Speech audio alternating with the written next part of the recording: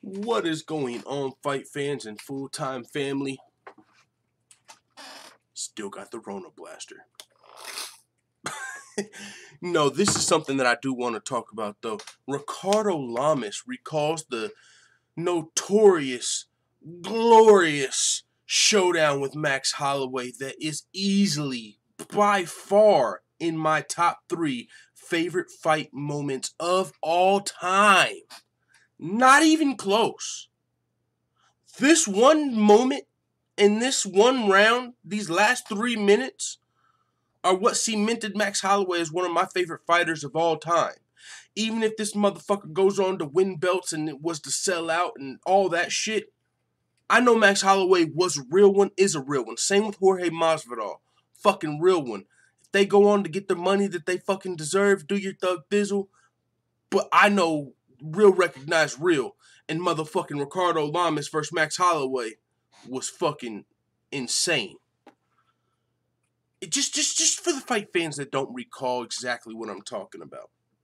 At the end of the fight, Max Holloway was winning the fight. It was before he was still on, I believe, 7-8 fight winning streak, making that long Tony Ferguson-esque Herculean grind / climb to the top to get his title shot because he didn't have politics on his side. He had to go the long way. He had to go the hard way.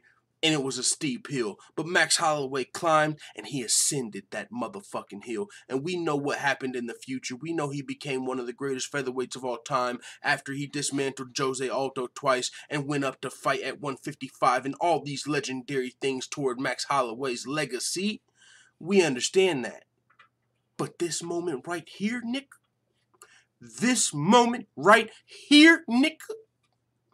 Ricardo Lamas versus Max Holloway, round 3 or round 5. I don't remember if it was a main event, if it was a 5-round fight, but I know it was in the last round, though. And what happened was Max Holloway was up. I believe it was a 5-round fight, but Max Holloway was winning the fight. If this fight would have went to the judges' scorecards, Max Holloway would have won. No questions, he was up a couple of rounds. But you know what he did? Even though he was on an 8-fight winning streak, even though he already had the win in the bag and he could have just fucking technical pointed his way to a win and continued his streak. Oh, stay away, use his distance. Oh, stay away, use his superior kickboxing and his range in that fight. He could have easily just continued his win streak, played it safe. But Max Holloway pointed at the fucking ground. Like, let's throw down. You ready? And they just start fucking swinging it out for like the whole last fucking 2 minutes, just slugfest. I'm like, what the fuck? No! What? Oh shit! Go! Oh, he clipped him! Oh, let's get it! My mind is fucking blown because Max Holloway is up.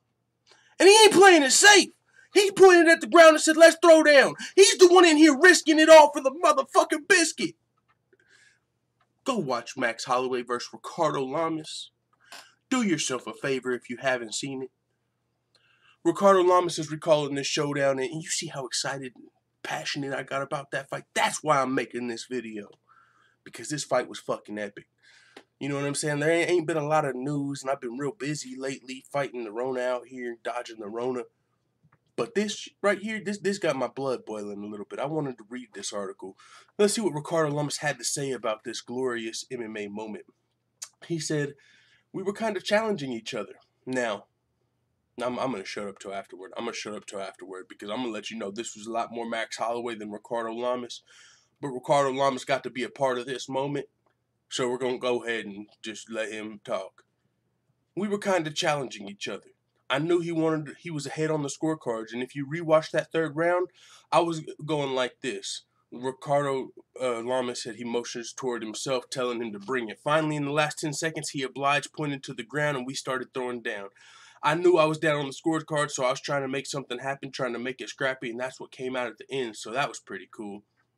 Yeah, man, that sounds good. Of course, you know, there's 3 sides to every story, both sides, and then the truth. Max Holloway. Like, hey, he admitted Max Holloway was up on the scorecard. So, it don't matter who you are. If you're Ricardo Lamas, if you're Darren Elkins, if you're fucking... Who's a technical fight? If you're Wonder Boy. Well, maybe not Wonder Boy. But if you're down on the scorecards, you want your opponent to get crazy. You want your opponent to give you the opportunity to counter-strike you and win the fight because they already lost the rounds. Max Holloway didn't have to oblige. Of course Ricardo Lamas had to wave him on. Come on, man, do something stupid so I can win. I already lost. Come on. No, that was all Max Holloway, man. I'm just saying, that shit was fire. And with that being said, man, I just wanted to relive that moment one time with the Full-Time family. So make sure you guys do me a favor. Hit the link in the Discord. Hit the link in the description. Join the Discord. Chop it up with the Full-Time family. I've been busy, but we're over there holding it down. I'll tune in every now and then, pop in a line, and then I'm back to work. You know how it is, man. Also, I just bought a punching bag, a motherfucking speed bag off Craigslist, real cheap. Facebook. I got me a little exercise bike. Man, hey, y'all know your boy Big Full-Time. I'm gonna be little Full-Time in a minute, y'all. Just fuck with your boy, man. I'm in a moment of growth right now. You know what I'm saying? I'm getting my funds up. I'm getting another reliable vehicle, so me and my wife both have our own car. We ain't gotta do all this fucking driving around town in a fucking old 1998 Volvo. No, I'm just playing. But you get the point, man. We're upgrading, getting a new. Fuck with your boy, man. Full-Time MMA 2020, and fucking forever on. It is what it is. Let the Full-Time family know what you think in the comments. I'm fucking out.